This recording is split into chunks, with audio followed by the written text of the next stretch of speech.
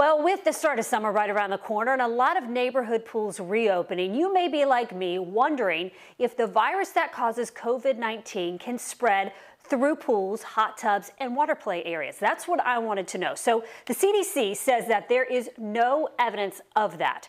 But I spoke to a doctor who says when you go to a community pool, you still need to take precautions. Before you jump into a community pool, Dr. David Caro with UF Health Jacksonville says look to see if people are practicing social distancing in the water. If the pool is properly chlorinated or brominated, then there should be no risk for COVID transmission from the pool itself. The danger really will be the social distancing and how close we're going to get to folks that aren't within our family and aren't within our own contacts. Those are the folks, and that's how things might get transmitted at a pool.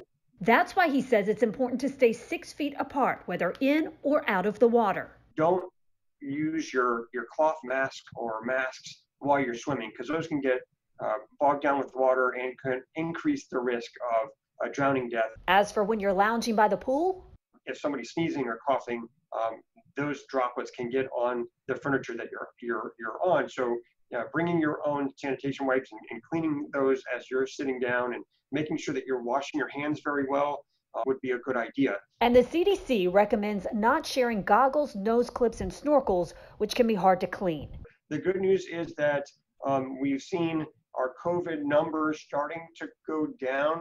We're expecting that for the time being, the numbers are going to stay low. We do expect that there will be another COVID wave that comes in August, September.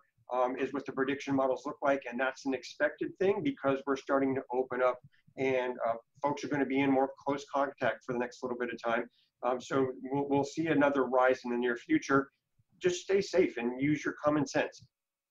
Now, Dr. Caro told me if you get to the pool and it just looks too crowded, he says just go home, come back at another time. Now, I also asked him about drinking out of a water fountain, and he says that city water is treated, it is safe. However, he suggests sanitizing the metal before you touch the water fountain, or maybe using something like a tissue to put as a barrier between you and the metal just to play it safe.